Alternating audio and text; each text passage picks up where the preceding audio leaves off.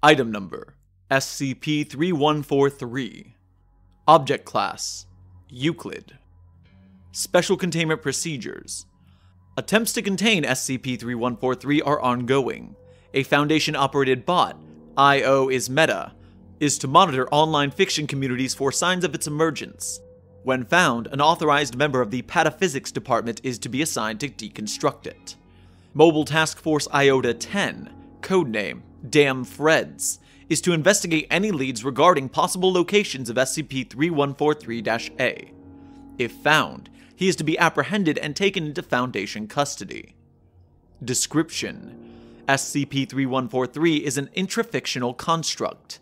When active, this construct exhibits the ability to temporarily flatten portions of reality into a script-like narrative. This narrative is derivative of the genre established by North American writers of hard-boiled and noir fiction. During this period, SCP-3143 takes on the role of the main character, a 1930s private detective, hired to solve a case. All entities flattened by its effect become characters within the narrative surrounding it, exhibiting personalities and attributes typical of the genre's style. The narrative will continue until SCP-3143's actions lead to a resolution consistent with the genre. At this point, the narrative will conclude and reality will revert. Events which occurred within the narrative will be projected into reality. However, entities involved in these events will typically have no recollection of what occurred.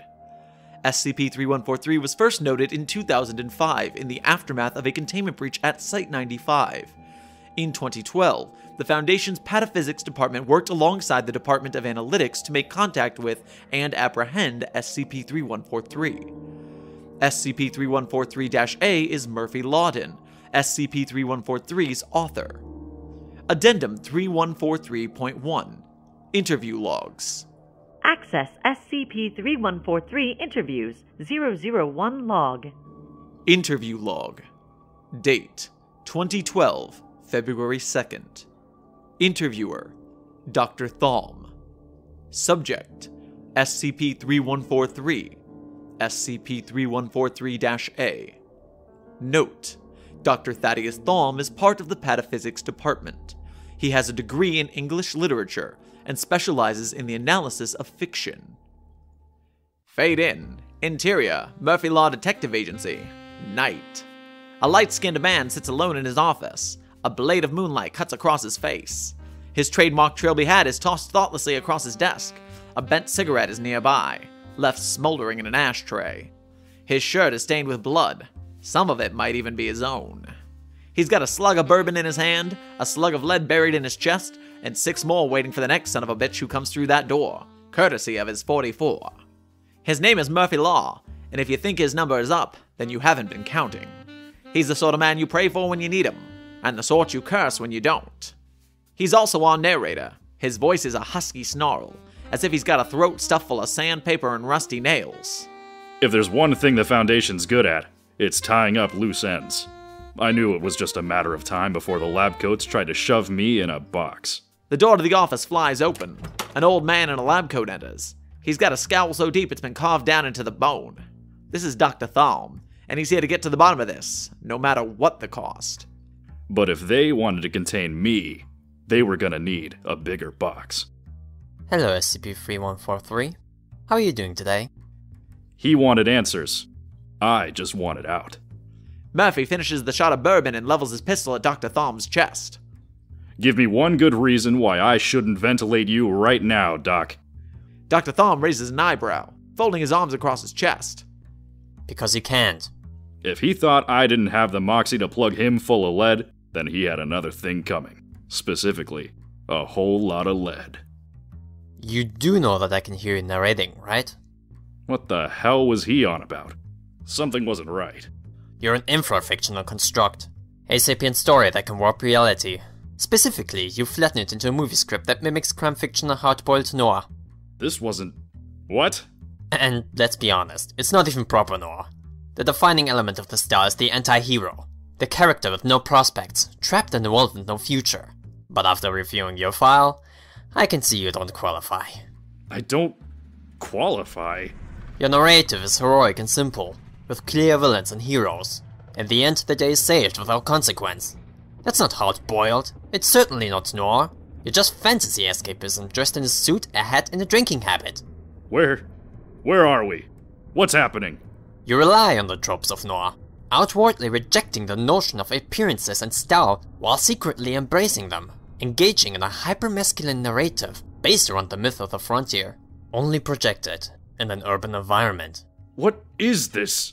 But you fail to faithfully replicate that complex, then setting the moral action as all but impossible. You fail to connect to the essence of what makes noir what it is. You are, in a sense, merely parodying it. An unintentional satire, if you will. What's going on? And on top of it all, your name is based on an absurdly contrived pun. What are you doing? I'm deconstructing you, SCP-3143. I'm containing you.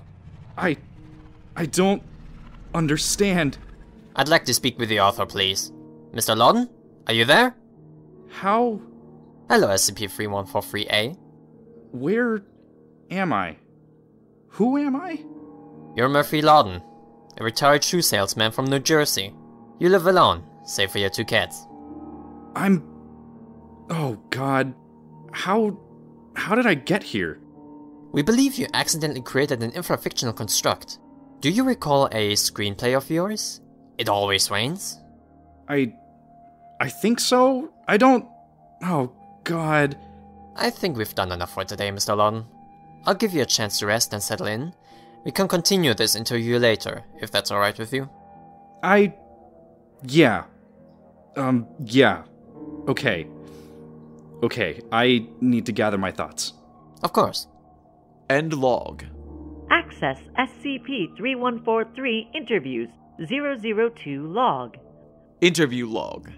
Date 2012, February 3rd. Interviewer Dr. Thom. Subject SCP-3143-A. Begin log. How are you feeling today, Mr. Lawden? A little better, I think. I'm still confused. Good. I understand this must be quite bewildering. So, I've just been trapped. All this time, narrating or writing this ongoing story. My memory of all this is so foggy. Something like that, yes. We found an unfinished copy of your script. It Always Rains. That's how we determined who you were. God, I remember that. It was... Yeah. I wanted to write a story or something, I think. Something like what I read as a little kid. Somehow, you managed to bring the narrative to life. Literally. You became the main character, in a sense. Right. So... If it's alright with you, I would like to ask you a couple of questions. Okay. But, can I ask you something first? Of course. You read the script, right? Yes. It was required as a part of my preparation for this assignment. Did you think it was any good? Do you want a frank assessment, Mr. Lawden? Sure. It was fairly awful. Oh. Now, moving on. Is it okay if we do this later? I think I have a headache. Look, I'm sorry, it's just that No, it's alright, Mr. Lawden. You've been through a lot. Take whatever time you need. End log. Access SCP-3143 Interviews 018 Log. Interview log. Date 2012, April 16th. Interviewer Dr. Thom. Subject SCP-3143-A. Begin log. Good morning, Mr. Lawden. Ugh. I see from your charts you haven't been eating. Do you want to talk about that? Not really. I've also been informed that you've been trying to write more fiction about SCP-3143. Until you took my pencils away. Mr. Lawden, that was for your own safety. Until we understand how the anomaly occurred, we can't allow you to— Oh, screw you. You just think it's crap. I didn't say that. But you were thinking it, weren't you? I wouldn't call it crap. Why did you have to stop the story? What was the problem? He was helping people. It was fun. That's not the point. We can't have anomalies running around and— And what? Telling stories that you don't like? Stories that aren't yours? Stories that aren't— Excuse me? Cut the crap, Doc. We both know what's going on here. I'm not sure what you're insinuating. You use a veneer of objectivity to try and create a sense of distance, of detachment, to make the incredible seem credible. Wait, what? You cloak yourself in the outward trappings of science, the terms, the titles, the interview logs, all in some desperate, contrived attempt to make it sound a little more reasonable, a little more respectable, a little more plausible. Wait, what are you... Stop! You can't! Also, you can convince them to buy into your little story. But at the end of the day, what does it all amount to, Doc? Just one more gimmick, one more swindle, one more way to play the same con. How? This... I deconstructed you! You can't! When it comes right down to it, me, them, hell, even you, we're all just characters in that trashy dime store novel called life. Murphy grabs Dr. Thom by the collar, pulling him close. Sorry to break it to you, Doc, but you're just a spooky ghost story dressed up in a lab coat, glasses, and a funny little accent. Murphy throws him aside. But if you're lucky, and play your cards just right, maybe you'll find a way to write your own story. Murphy pauses to light his cigarette. Not me, though. I'm no author. Murphy walks toward the exit. I'm Murphy Law. Dr. Thom struggles to get up, grasping at the edge of the table. As he does, he sees a copy of the interview log on the desk in front of him. The log contains this complete text, with one notable addition at the very bottom. I'm just the guy you call when everything that could go wrong did. The camera zooms in down to the bottom of the interview log. End log. Warning. The following file is Level 4, 3143 classified. Any attempt to access this file without Level 4, 3143 authorization will be logged and will lead to immediate disciplinary action. Access SCP-3143. Files. Email 001 log. Date 2012, March 15th. From Site Director August to 055 Secretary. Subject SCP-3143. My thoughts. It might not have worked, but this was nevertheless an excellent test run for Dr. Thom and the Pataphysics Department. I recommend we keep them on the books. They might come in handy, particularly in regards to developing allegorical and metafictional countermeasures. Besides, it's not like a fictitious department with fictitious employees has a costly upkeep. Otherwise, leave the article as is. It might contain several inconsistencies. The fact that neither Murphy Lawden nor It Always Rains actually exist being the most glaring. But further edits could invite unwanted attention from SCP-3143. On that note, let's leave SCP-3143 alone for a while. Yes, we've learned quite a bit about him, but he's also learned quite a bit about us.